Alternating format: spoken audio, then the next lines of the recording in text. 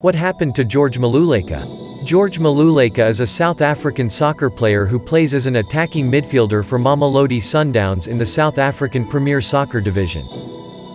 However, since joining Sundowns from his former club Kaizer Chiefs in July 2020, he has not gotten sufficient game time to show off his skills.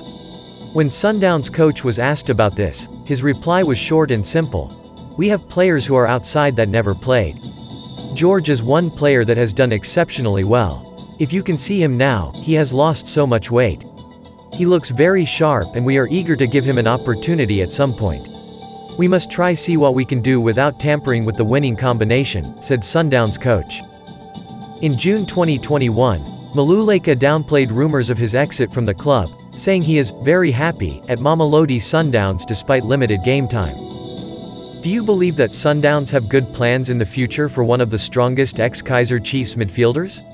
Tell us your thoughts in the comment section. See you next time.